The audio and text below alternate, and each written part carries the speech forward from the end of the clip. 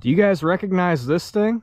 It's the Chinese mini excavator that thousands and thousands of you thought would be dead by now. So we're going to call this the 100-day review. It probably has 100 hours on it, and they are hard work hours. So a friend of mine has a plumbing company, and he bought this thing because he needed something small. It normally takes 2 guys 8 hours to hand dig a ground rough for a home around here through the minus gravel in the basement. With this thing, it takes him 3 man-hours.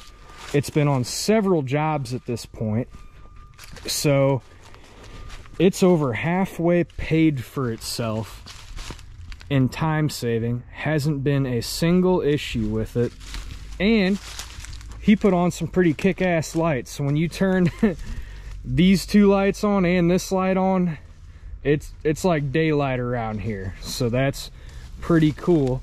But if you'll take a look at this, it still runs.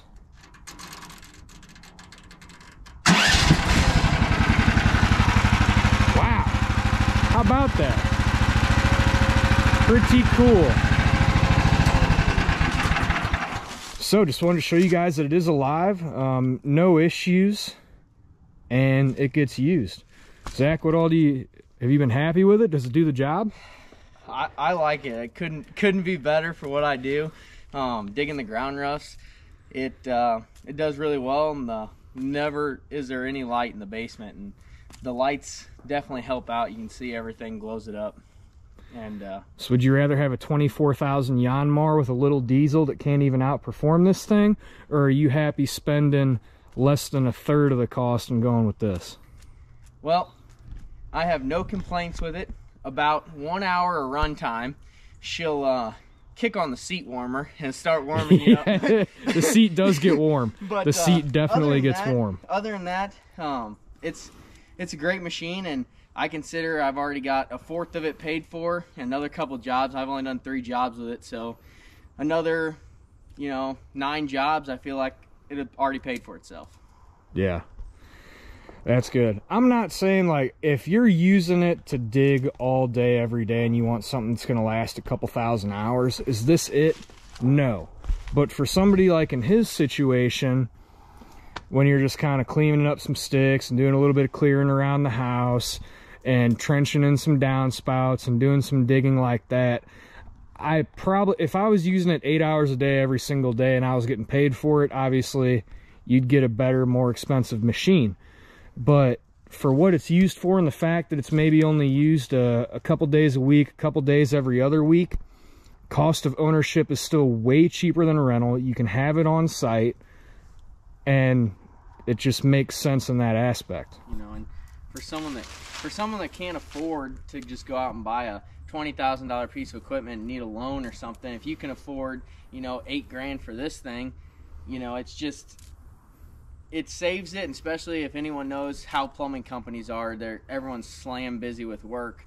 You need the man hours other places, and if you can save them with the ground roughs, it's well worth it. Right, because you're not really making a whole lot of money on the digging the trench. You're making the money on putting the pipe in. Right. So every hour you spend digging the trench to lay the pipe is money lost. You can't justify sometimes having just a guy that comes around and just digs ground roughs for you. You gotta make the plumbers do it, and when that's the case, if they're not plumbing and they're doing technically what you consider labor work, it's hard paying those wages there whenever you can save them.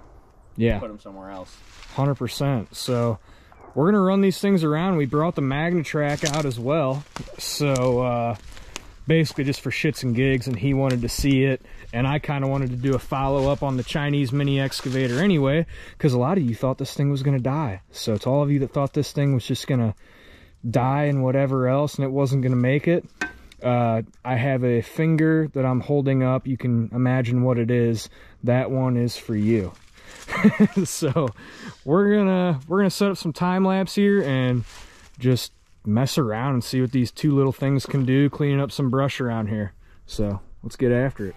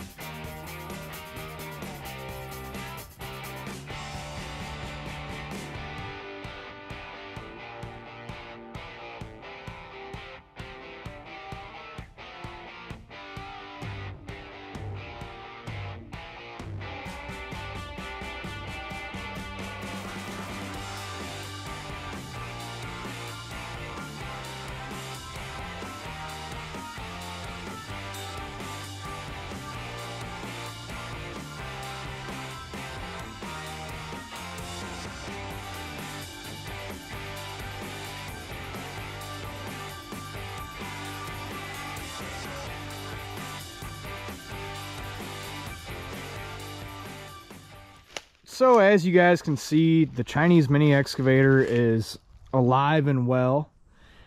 And, you know, for what it's being used for, everyone's be like, oh, that's not real work. That's not real work. Like, yeah, I get it. But if you don't have like a bigger mini excavator, if you don't have a skid steer at your house, are you going to be grubbing this stuff up out of the ground, stump included, clearing underbrush like this and being able to stack it in a pile? Can you do what we just did by hand in, I think that was only like 25 minutes? So probably would have taken 45 minutes to an hour with one machine. Can you, or are you going to do that by hand? Absolutely not. I mean, you're going to be taking entire weekends or afternoons or days to be able to do that. So for the money invested, I think you're getting a lot of stuff done. Now, I base this off of, you know, me. I have dozers. I have big excavators.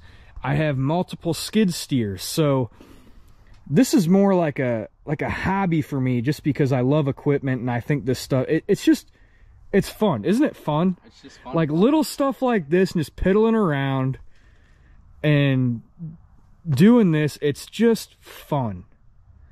It doesn't feel like work, like you're actually getting something done. But hang out with a buddy, have a couple beers, mess around on some like weird little equipment. You know, it's just fun. But all in all, I mean, do these machines do what they're intended to do? I would say absolutely. There's no false advertising on either side. Has the Chinese mini excavator proven to be reliable and robust? And I'd say borderline dangerous, because it has absolutely no safety features, and the hydraulic power that it has is way too much for its size, and it has more swing torque than excavators 2.5 times its size. Is that dangerous? Absolutely. Do I like the fact that it's dangerous? Absolutely, because it's going to weed the stupid ones out real quick. And it almost got me, so you'll have that. But the Magnatrack, if you have a little property, is it worth the money? So here's where I get hung up. This package right here, as advertised in today's money, is about $18,000. Now, they have some inflation buster deals right now, and free shipping and a free attachment or whatever. Realistically, could you be getting something like this for around $15,500, $16,000? Probably. Do I feel like it is worth that money? That is a great question. I hear on the newer ones they have backhoe style controls. That definitely adds some value, so you're not having to learn the stupid piano keys. But is it worth that kind of money for a machine this size?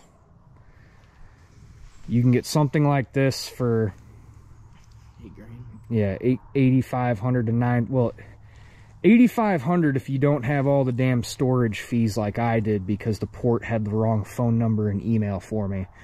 So if you take away the fees, $8,500, you're getting this to your front door. You're spending twice as much on this. Now, what are you gaining? The ability to scoop material and move it further distances with this machine, I would say, is a definite advantage. Like digging that little pond, okay, great. However, for the same cost of this, you can get, instead of a 2,000 pound mini excavator, you could get a 5,000 pound mini excavator. Probably with a hydraulic thumb, with a diesel engine. The Magnatrack has the cool factor. It has the one machine does everything. But a 5,000 pound diesel powered mini excavator with a hydraulic thumb compared to this, what can actually do more work for the same price? I'm going to go with mini excavator. But if you're not good on a mini excavator and you need to do a multitude of tasks and you're actually trying to utilize the attachments such as the ripper or pulling a tiller behind it or doing a garden, then this takes the cake. It's hard to decide. If you're gonna, I mean, I've seen something similar to this without the backhoe attachment, like pushing snow. Like, and it's actually fairly useful, you know, with the little blade like that. Yeah, you're not pushing snow with a mini excavator or something. I mean, you're not going to be able to do that. I mean, if that's what you're looking for. Yeah, you're not going to be able to push snow with a mini excavator. It's just not how they're designed. But then I think about, you can do a lot of the mini excavator. You can grade, you can move material, but you're limited.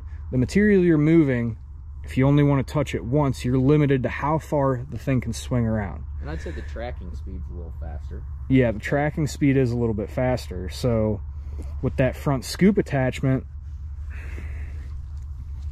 it's hard to say. With this, you're going to have to touch it twice. With this, you're not moving as much, but you can move it further.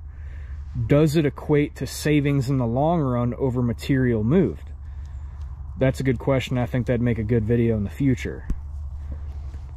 But yeah, no, that was fun. And I think we're gonna do a 6-month update on this mini excavator. We're gonna do a 1-year update on this mini excavator. You guys aren't gonna believe how long this POS, you know, pile of junk, whatever everybody's called it in the comments, I think it is going to last on for a long time. And then this thing is just, it's just downright cool. I mean, how many people have a tracked mini backhoe like this? Come on. This has got the cool factor. This has got the impressive that it's doing as well as it does factor. So to get them both together and do a little video, that was super cool. Thanks for watching. Hope you enjoyed.